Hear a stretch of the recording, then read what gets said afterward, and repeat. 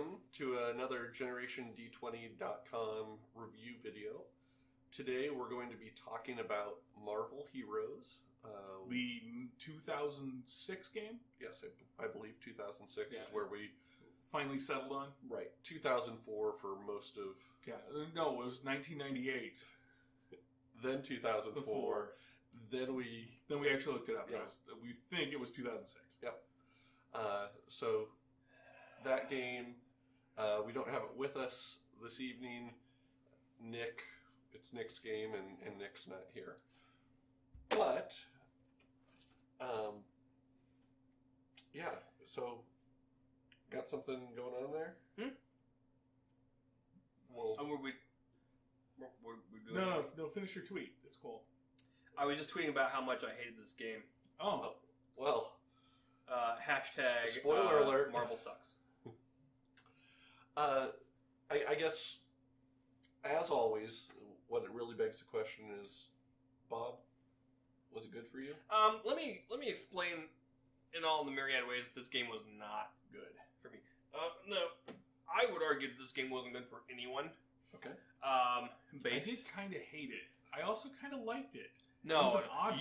You liked the dream that it could have been. You liked the thought of a Marvel Universe game with lots of intricate pieces. It was very Rune Wars-like with all the tiny cards. Yeah, I don't care about Rune Wars, but I'm with you on your. It was very Firefly-like with all the tiny cards and the things that could be shifted and moved. And oh look, we're playing things, and you're pitting players against each other, but in a cooperative way. And then you get raped by the Red Skull. Well, okay, we had different experiences. Yeah, it was bad. As children, apparently. But the point is, that game was really fucking dull. And not only was it dull, but it was clunky and dull. It was poorly designed, poorly thought out, and poorly executed. And it was too goddamn long. Holy shit. 5 rounds of 5 stages in each round? We didn't even finish 2 rounds, and it was like an hour and a half into the game, and nobody was enjoying themselves. I think Nick was. No. He was in full apology mode. Oh, yeah. Yeah, but that's like where Nick lives. And rightfully so. He knew that no one was enjoying it. Oh, it was his idea. Which is... I kind of liked the game. Like, kinda. It had all sorts of... It had all the parts that you need for a cool game.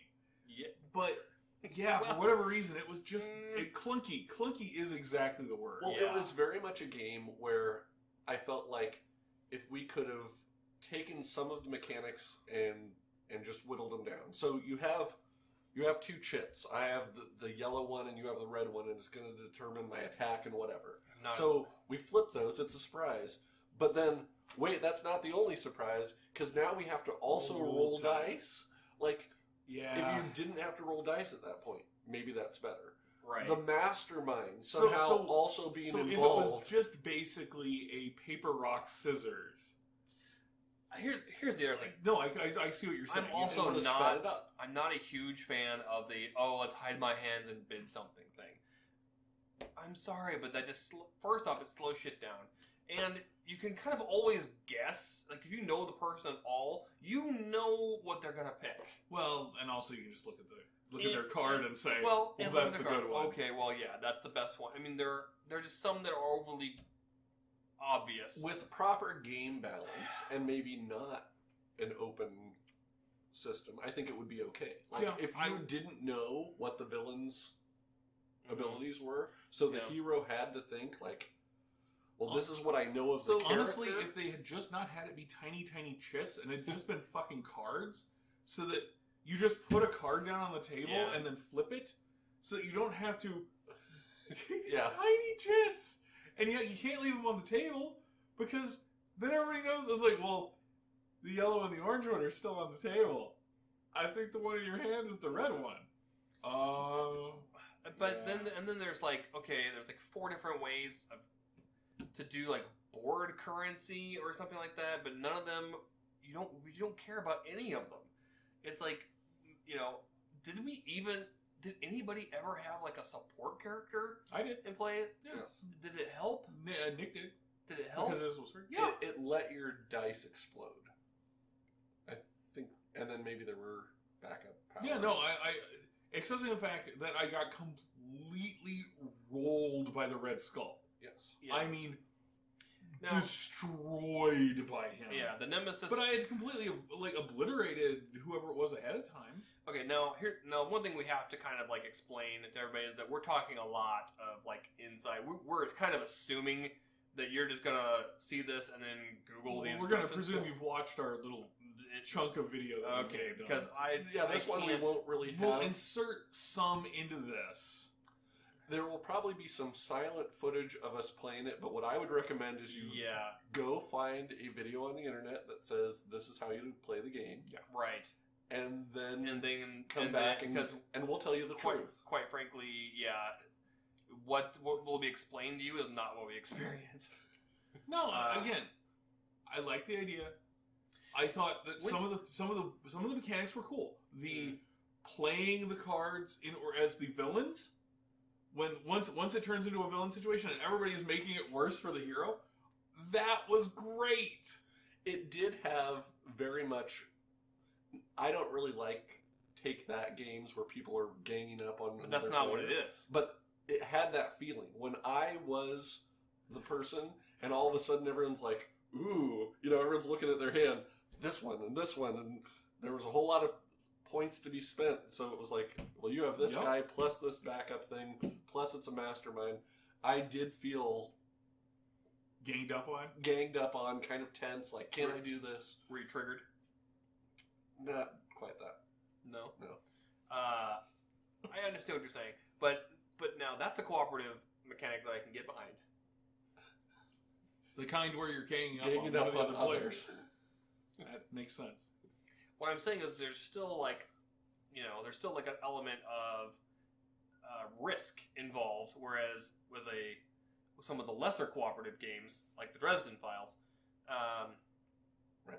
Some of the lower tier co-op games, like the Dresden Files,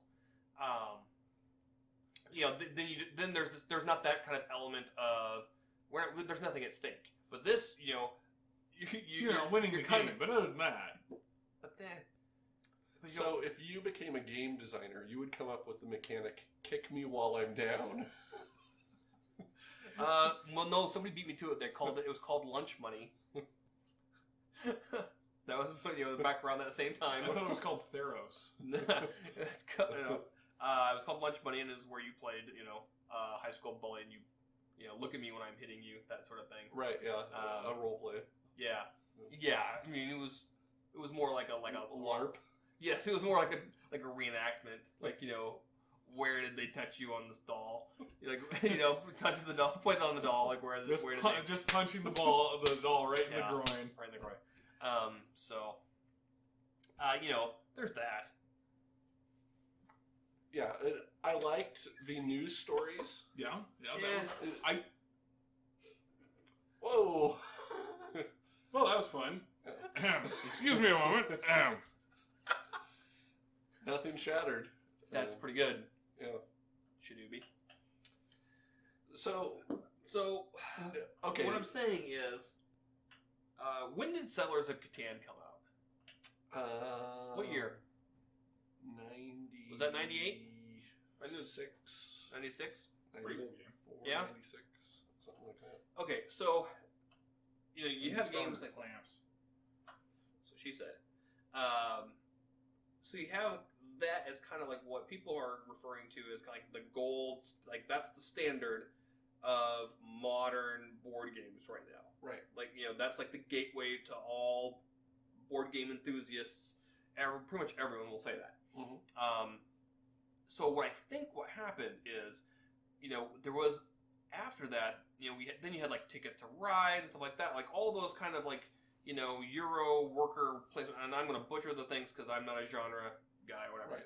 But all of that was There were a lot place. of gateway games. A lot that of started gateway coming. games, and so then you had people who were already kind of geeks to begin with, and then all of a sudden, then games like Marvel and the X-Files and stuff like that started having their own board and card games or whatever. And this was kind of like in the heyday of the Magic Pro Tour too, you know.